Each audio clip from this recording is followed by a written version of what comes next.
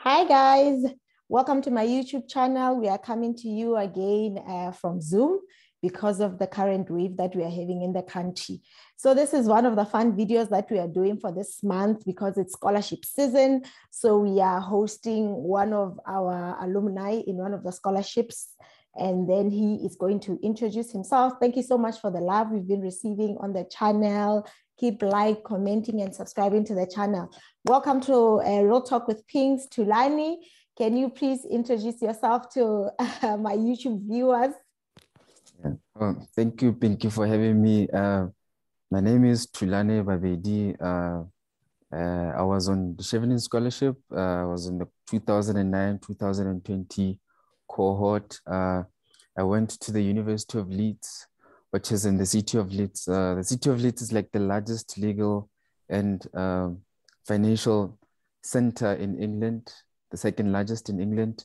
And I think it comes third. It comes third after Edinburgh, if you consider the whole of the UK. So it's like the little London. And I was studying actuarial. I was doing my master's degree in actuarial finance. And yeah, I'm from Lesotho, and yeah, happy to be here.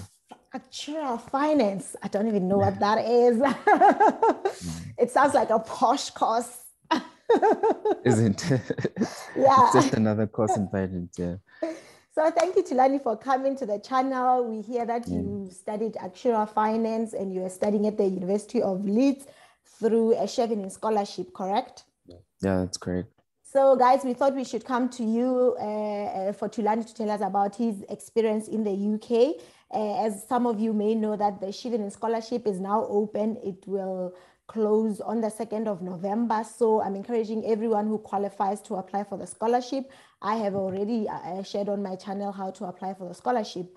So Thulani, can you please tell us, first of all, what prompted you to study in the UK particularly, and what led you to applying for this scholarship?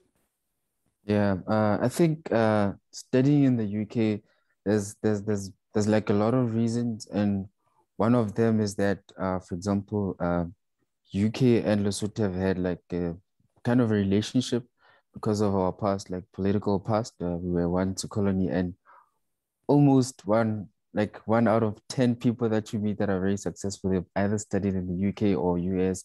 So it comes out as, that place where people study.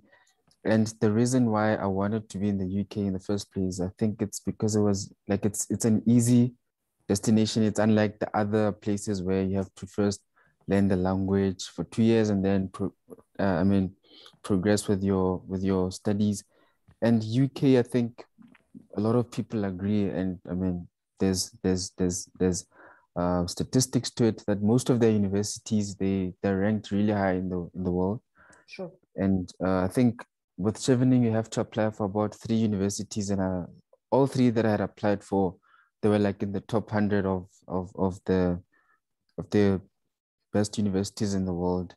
And I think that's what really prompted me to like want to study in the UK. And the other thing is when you read about people's stories that there's Chevening, because sometimes the thinking of saying I want to go to study in the UK, there first has to be a possibility. If you hear people say, I studied in the UK through Chevening or through Commonwealth scholarship, then it sort of says to you that this is actually possible and I want to study there. And the last very important reason is that I I did actuarial science in my undergrad, and I mean we sort of learned that the actuarial profession started in the UK. Oh, okay. England, yeah, it started in the UK. So if you want to study anything actuarial, I think you want to study from the best or the founding nation of the profession. So for me, that was like professionally or career-wise, it was like a strategic. It was a strategic pick, yeah, to be in the UK. That's where the profession that I'm in was born. Oh, okay. That's quite interesting. I didn't know this. Yeah. So in particular, can you please tell us, before going to the UK for your master's, had you worked before? And also, if you had worked before, you don't even have to mention where you worked. For how long had you worked, and how was it acclimatizing to university life after taking a break from studying? What's the university like on campus, the courses that you were taking, the support that you were getting at the University of Leeds, all those? Yeah, so prior to leaving for school in the UK, I was working. I think I actually finished my honors in 2016, and then I started work, I think 3 months maybe later, and then with a different employer. Then I came home with a different employer, and then I started working, I think for 2 years. And then when I got the Chevening award, it was like 2 months and like maybe a month uh, that I had with the current employer. So what happened is for me, I remember I met you after I got the award, and part of the conversation that we had was like, oh guys, I just resigned. So I like had to resign at my work, and because I wanted to like go to university, and I thought that it's such a great opportunity that no one is gonna, give it to me. If I let it go, it's never gonna come again. Or if I stay at my job, for example, I have to save. I know I was trying to do the maths. I'm gonna have to save very aggressively for about 10 years, and I still wouldn't be able to like afford the cost of studying overseas. And I think fortunately my employers were like very like exceedingly nice to me, that they said, no, retract your resignation. We'll give you uh, study leave for like a year, and then you'll come back and you still have a job. And I think I was quite fortunate on that. They were exceedingly nice to me. And when I got to the UK, it was a nice university life. I mean, I think for the first time in my life, I really enjoyed being at the university. And I think part of it comes from the fact that I never got to worry about a lot of things like food, like money, like safety, my safety. Like it was pretty safe. If you wanted to leave the library at 12 midnight, you could, and you'd still feel safe. If you wanted to buy food, you can still get your food. And the environment was just so nice. Like I made a lot of friends inside and outside of classroom, some of whom came from countries I didn't even know existed, like Tex and Kekils. I had a good friend from Kazakhstan. I met a lot of guys from Zim. Even the lecturers as well, that they're like so nice. They give you so much support. And I think their main aim is to see you do well in your studies. They want to see you pass. So they give you so much support academically, socially, and otherwise. For example, they want to know, how are you doing? How's your girlfriend? How's the people back home? Like how's everything? What movie are you watching tonight? So that the environment for learning is quite conducive, and they have like excellent library services and learning services that they give, like when you borrow books or when you return them. It's quite nice. So yeah, I had a really good life. Oh wow, as a student. you've touched on your academic life and your social life, but also Yeah. I like what you're talking when you talk about your employer. Obviously, employers are not the same.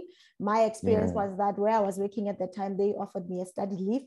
With you, Yeah. you were resigning, but you were fortunate enough that they gave you an opportunity to come back again. Because I know a lot of people, especially in Lesotho and South Africa, because of such high unemployment rates, people want to apply for these scholarships that are offered full time, but they're always worried.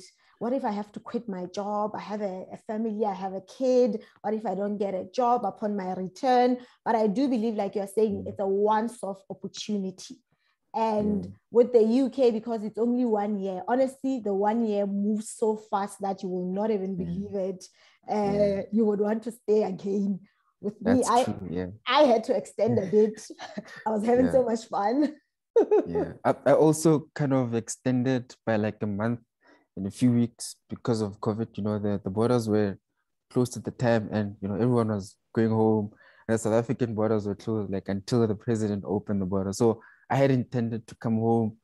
It was like the first week of September, but I had to, I couldn't come home. My flights got canceled. Like book another one, it's canceled. Another one canceled, and yeah, I had to like overstay by like a month. But yeah, it's a very nice environment. If I wasn't supposed to come back, I probably would have stayed longer as well. But because of work, I had to like to like Okay. come home. Can you say a bit about the money and the support that the Chevening scholarship gives students in particular?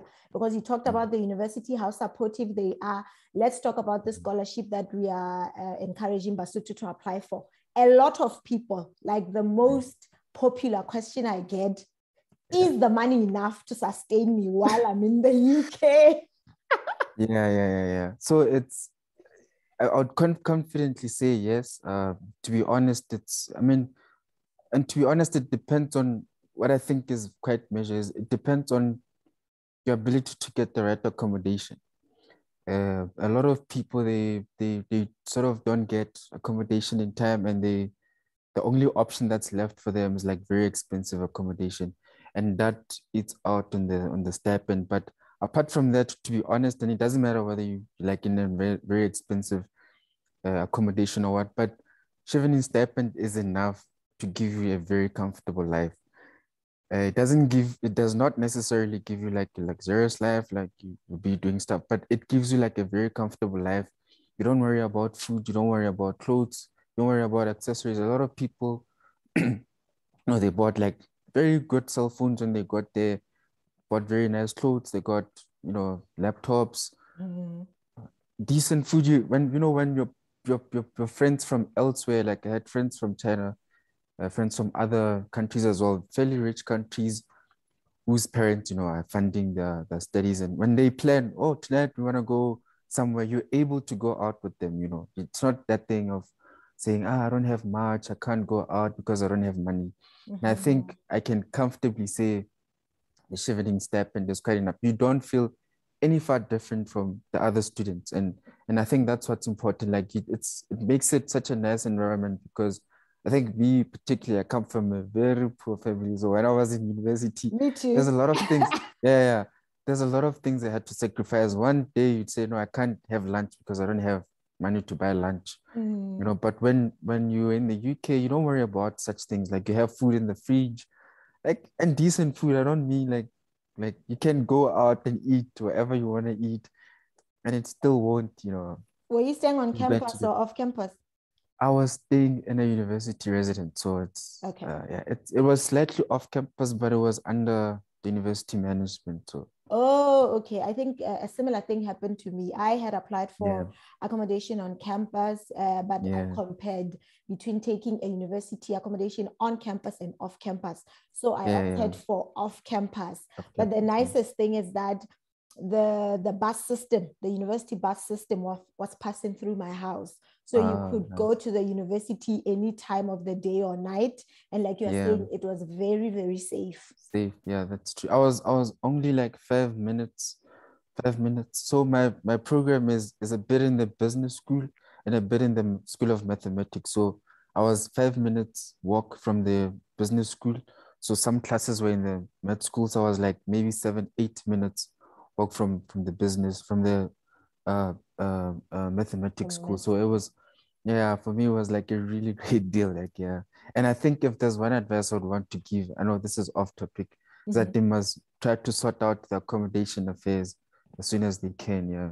Because Yeah, I know can a you lot of please people that, just say a bit about that? Because I think it's the most important thing. Once they yeah. receive their offers, what should they start doing?